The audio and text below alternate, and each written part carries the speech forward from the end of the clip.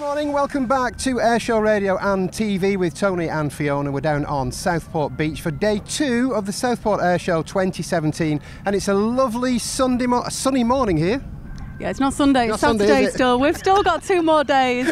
Today and tomorrow we've still got. I've got Simon and Joanne here today. Just tell us a bit of what your role is, what you do, what we can expect. I'll start with you, Jo. I am one of the organisers and I do all like the marketing and promotion for the event, so telling people to come and enjoy themselves. And this is Simon. Yeah, I work along with George Bacon, who is the compere for the whole event. He's the technical knowledge, he knows everything about the planes, and I do all the local stuff.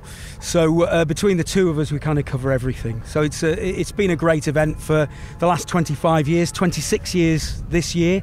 Friday yesterday was brilliant, you know, a totally different theme to the air show with those night flights, so it looked fabulous. Yeah, the night flight last night was absolutely amazing, wasn't it? I love the fireflies. That must have been my favourite part of the programme last night. So you say it's been running 26 years. 26. You two are far too young to have been doing this 26 years. Can you tell me how long you've actually both been on the project yourselves?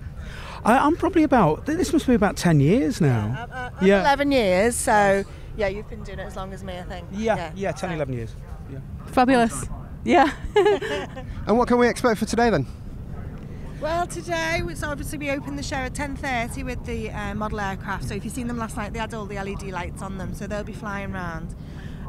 The thing that we're really looking forward to is Sally B. She's never been to Southport, and we've been trying to get her for years and years. So she's an historic bomber, so that'll be like really exciting. And of course, you can't beat the Typhoon. That's going to end the show. A real treat, yeah. I experienced that for the first time yesterday. There's a video where, if you go on to,